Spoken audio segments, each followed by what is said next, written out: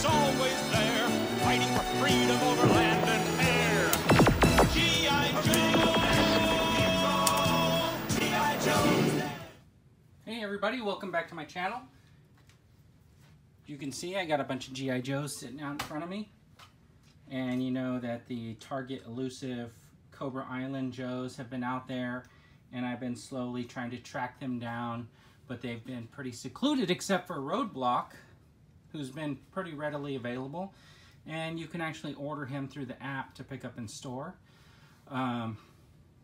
Beachhead, I got lucky enough to find him on the shelf on August 14th, which was opening day. And if you saw my Baroness video, it was thanks to a fantastic Target employee who scanned the thing on the shelf and immediately said, "Let me be right back." Came back with the Baroness figure. Up until then, I had my custom Baroness that I was using, and I'm not going to completely throw that figure to the wind now that I got the official one. I think it's decent enough to display with the rest of my figures. Gung-Ho showed up in the mail from Amazon. Okay, got my Amazon Prime package today. Of course, it's in a bubble mailer. So let's see how this thing turned out. G.I. Joe. Gung-Ho. Was still on back order from Hasbro Pulse. So now I can cancel that for sure. And Amazon was first to deliver. And even though it was in a bubble mailer, we do have some box damage there and there. Just wish they would pack these a little bit better. That's fine, I'm an open box collector. You know, normally I like to do a review with my vintage figures. I went through my vintage figures and didn't really find Gung-Ho, and I realized this is the only Gung-Ho I have, and he's kind of not all together right now, so there's not going to be a comparison for Gung-Ho. But let's just take a look at the package. He is box number 7, which is kind of cool. Still got that same window here with the emblems. Got some artwork on the front, got artwork on the side, and you can see it looks like there's the red ninja down there, so that's kind of neat to think that we're gonna have that, and the standard front box art. So let's open it up and take a look at this figure and see how he sits with the rest of these guys. So we got this character unboxed, and he does come with a backpack. And on the backpack, it's got some detailing in there, which is kind of nice. It's got, I really like this when they do this little stitching type pattern, when they do this little pattern on the plastic, makes it look kind of like fabric. It actually gives it some nice texture and a nice look to it. I think they did a good job with the molding. They did a lot of attention to detail in there. The backside, not so much, but you're not going to really see that when it's up against his back. He's got these little clips here. Obviously, those are for holding his weapons, which are kind of cool. So we're going to take a look at those, and what we do is we got like some sort of a shock rifle here. It's got like some sort of a pump action. I don't know what he's reloading, if it's shooting some sort of a shock or a pulse, but it's got like, it would have been cool if this slid back and forth, like when you had with the old 12-inch Joes. You had some little action on the weapons. He's got this rifle here, which has a handle up front, and obviously this is some sort of a reload.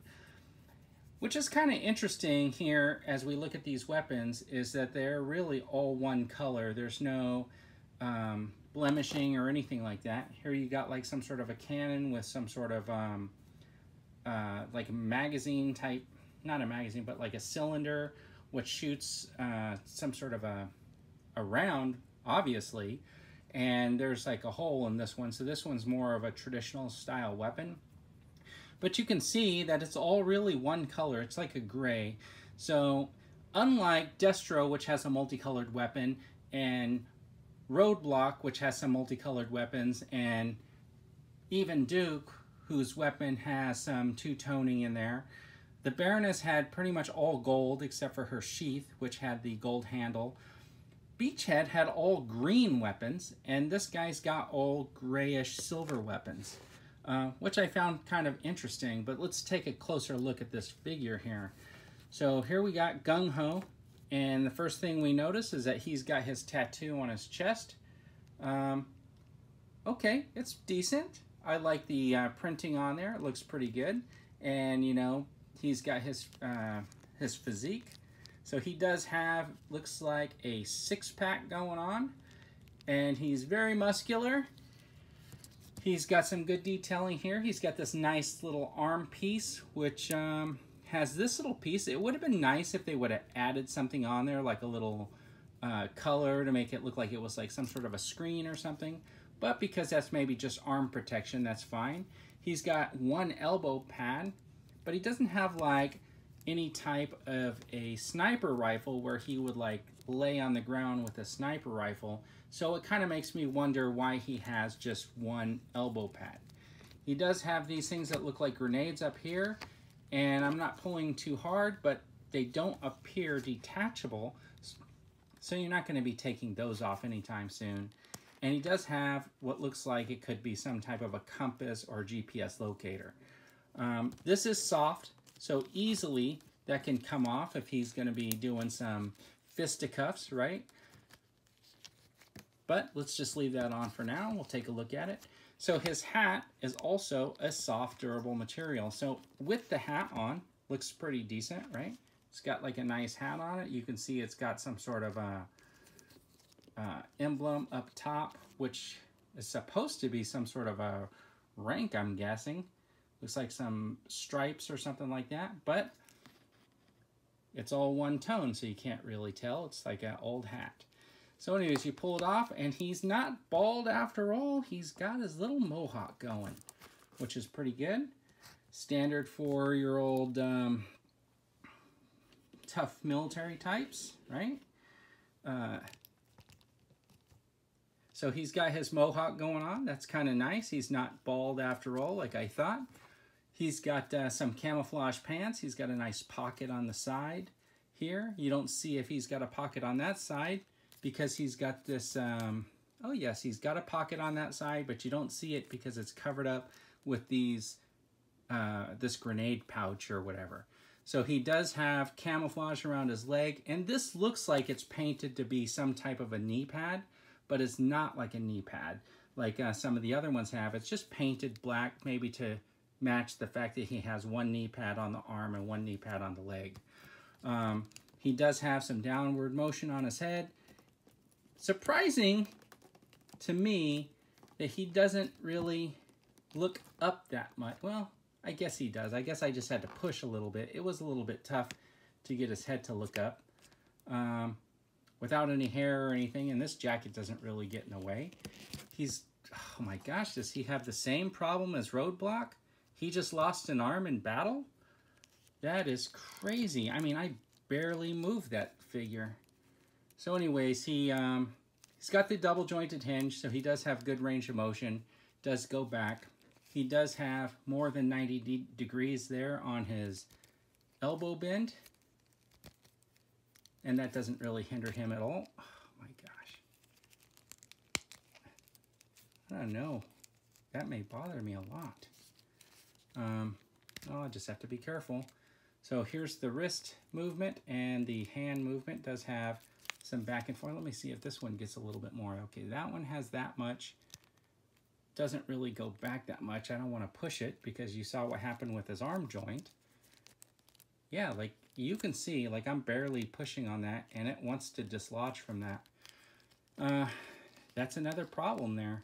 So he's got the hip motion and upper body movement. He's got this upper leg movement, and he's got the double jointed knee, which gives him about that much motion. He does have an upper leg movement here, and he does got his feet. I mean, this is actually a really good looking figure, and you can easily take this vest off.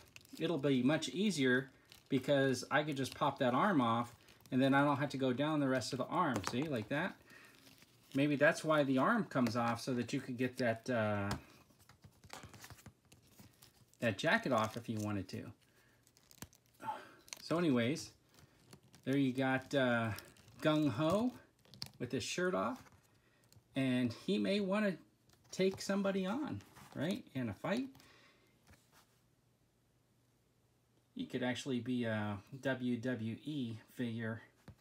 So anyways, he looks pretty good. I'm glad that they made the vest removable. They could have did something similar with like Roadblock in his vest and maybe even Beachhead to make those vests kind of removable since they're like a soft pliable plastic. But they didn't, so we just have what we have. I bet you if you took off Roadblock's vest though, it would look very similar. I'm not happy that that arm popped off. That to me seems like a defect. But if you watched any of my other videos, you know that it was 2 months of me going back and forth with Hasbro just to get some resolution on it. And I don't know if I'm willing to go through that again. I think that's why they make it so difficult.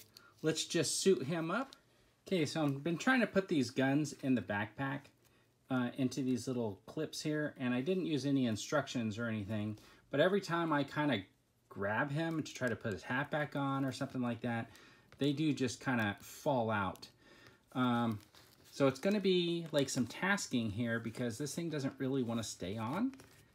You can tell that this backpack's kind of loose, and if I try to push it onto his back, I do lose a little bit of